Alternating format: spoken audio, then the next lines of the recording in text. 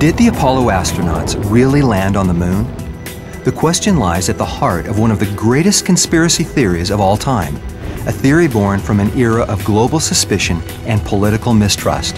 They had to fake the moon landings because they knew successful trips to the moon and returns could not be made. They were producing a production, a showpiece, if you will. The moon conspiracy theories anger those close to the missions.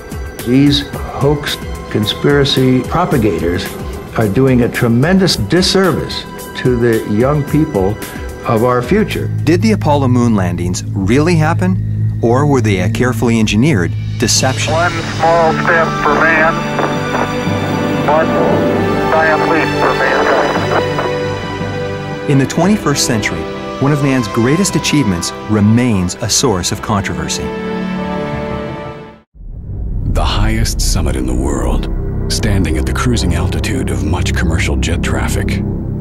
The summit of Everest is 29,035 feet high, and whatever route you use to get there, you have to enter the death zone.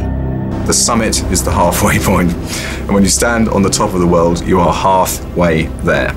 But if you reach that summit, and that is the beginning and end of your focus on that mountain, then you'll probably die trying to get back down. If you've got somebody dying in front of you, whatever effort you still have left within you should be expended towards saving that person.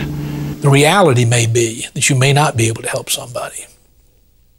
But even if you do nothing else but sit down with them in their last moments and they have something to tell you, that's not a small thing. Anyone wanting to stand on top of the world will find their morality severely tested as they fall under the spell of the summit of Mount Everest.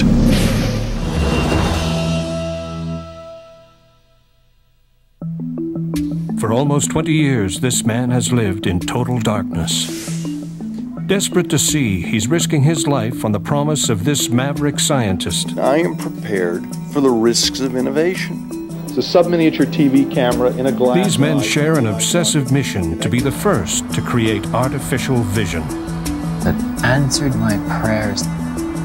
But the field is getting crowded with competitors. I don't think it's quite so important to be first. Being best is what's going to really matter. If it works, Jens will be the first blind person in the world to have a workable artificial vision system implanted in his brain. What you're seeing here is the beginning of the end of blindness.